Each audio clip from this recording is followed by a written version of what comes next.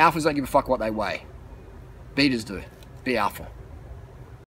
Just a quick plug before the video starts.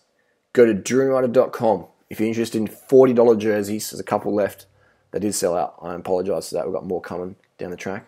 My 2 ebooks, Carb the Fuck Up and Durian Rider's Lean Body Bible. The best ebooks if you want to get seriously lean and live a seriously simple, basic, digital nomad lifestyle and save a shit ton of money, earn great money, meet cool people, inspire people, and getting the best results you've ever could imagine in your life. Go to durianrider.com, get my latest ebooks. Game changers. Guaranteed. Alright, we've got some watermelon here. Just did a little 3.5k run. Getting G'd up. Marathon goal for this year, 2019. It's going to be a year of running. And my current marathon PR is 248, 247. I've double checked on Strava, but I won't go into that. And someone said, how do you lose the last 5 pounds?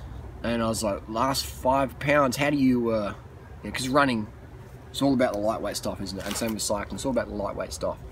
Lightweight jerseys, lightweight hats, overpriced sunglasses. How to lose that last 5 pounds? Like, who determines do you need to lose 5 pounds? You know, who says who? Your ideal race weight. The title of the video should be called "How to Find Your Ideal Race Weight." Your ideal race weight is where your head and your body are in unison. I know people who are really lean and their performance is shit and their head's fucked up. They're just a drain on everyone around them. They can't give. All they can do is just take from people. Just take. But they can't really actually give anything. They become worthless to their parents, to themselves, to their boyfriend, to their girlfriend, to their workmates, everything. They just, you know, and that's when you're too lean. When you can't really have much energy, or when you're getting beaten by fat people or heavier people, and you look like you should be going faster, then you're probably too lean. Assuming you're doing the training as well. I mean, you might be a high-carb vegan who's just lean because you eat really well like us, and you don't do any fitness, and you're lean, but you can't perform. And so you might be totally mentally sound. But this is more for the athletes out there, the people who really want to be fit. How lean is too lean? You know, I meet it all the time in cyclists. I meet cyclists who are really skinny and their emotions, especially guys. You know, their testosterone levels drop right through the floor and they come like these little bitchy beta, orbiting beta fucking clowns, you know, with Rafa jerseys and POC helmets. You know, and there's a lot of them around the place. And there's some people who wear Rafa jerseys and POC helmets are really legit people. I'm generalizing here. But, you know, so it's good to be lean, but if you're becoming a moody bitch and you're not really bringing everyone up around you, you're not really being inspiring, you're just being, you know, very narcissistic or pretentious. I guess you could measure on your pretentious level. That's a good way to measure your performance as well and your health. How pretentious are you becoming? And how friendly are you to the noobs? Or you just don't have that energy for anyone other than yourself. Or for people who might be able to help you in life. So how to lose that last 5 pounds, don't worry about that. Focus on maximum performance, maximum wattage, and also maximum emotional stability. And once you've got those two things in line, then you're going to be having a really good quality of life as well.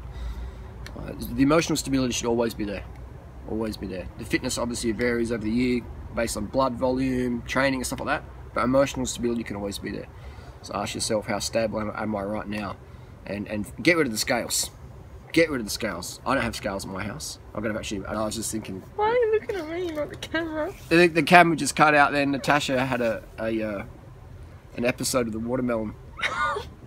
But I don't have scales in my house. I have kitchen scales in my house.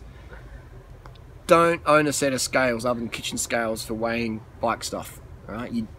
Why weigh yourself? You know? Why weigh yourself? The only time you should weigh yourself is if you're a boxer or a fighter and you've got to make weigh-in and you're making sure you're in the right weight class. But if you have to do drastic shit to drop weight, 1, you're either fighting the wrong class, 2, your diet and lifestyle is shit, and get my ebooks and get lean the right way, the healthy way, stay lean. If you have to cut a lot of weight off, you're in the wrong class or you've got the wrong fucking nutritionist. Get my ebooks, get the real fucking results. But get rid of the scales, man. You know, if you're a runner out there, get rid of the scales. You don't. What do scales mean? No animal in nature weighs itself. No animal in nature makes YouTube videos either. Do you mean like they give the scales to people and mirrors to judge our self-worth. Oh, you're not this weight. You could be under 50 kilos or 35 or 122. Well, these arbitrary fucking numbers. What does it matter? What does it mean? You're either fat or you're fit. And if you're not fit, get fit. And if you're fat, get fit. It's fat or fit. That's all it is. It's fat or fit, man. So ask yourself, am I fit or am I fat? I mean, if you're fat, get fit. And if you're fit, keep fit. Simple as that. Otherwise, it's just we're being silly. We're being like anorexic teenagers. It's like 12-year-olds, 13-year-olds. You know, get rid of the fucking scales. Stop fucking weighing yourself. Just perform. Get it done. Work harder. So weighing yourself is just dumb. I used to weigh myself a lot just because I was curious about hydration, but I never ever got in the scales and said, oh, I'm only did blah blah blah blah blah. I'm not good enough. Fuck no. I got in the scales to measure like, wow, I can gain 10 kilos in a day just from eating a lot of watermelon and water, and the next day pissing out all night on the evening and stuff like that. So I was really curious as to how the body weight, the fluctuation just goes up and down. The body's just a sack of fucking water. It goes in and out all the time. So when people are trying to control it, it's dumb. I go on to forums and you see you got 50-year-old guys going, oh, I woke up at 71 kilos, I just don't eat until I'm back down to 70. You know, seriously, I do that. It's like, what the fuck? It's like, I'm on like forums, is cyclingnews.com, or is this like bike rate or what? What's these people doing? So it's like, just dumb. People just, they put too much worth on the scales. Get rid of the fucking scales, man, and have good posture. You know, if you use a mirror, use it to check your posture, stuff like that. Use stuff to empower yourself, empower others.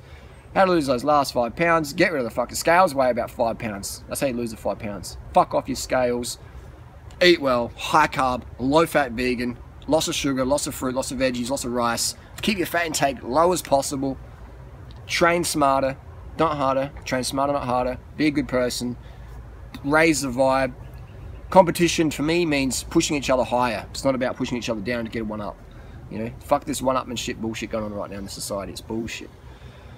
Get rid of the scales. That's fucking beta. Alphas don't give a fuck what they weigh. Betas do. Be alpha.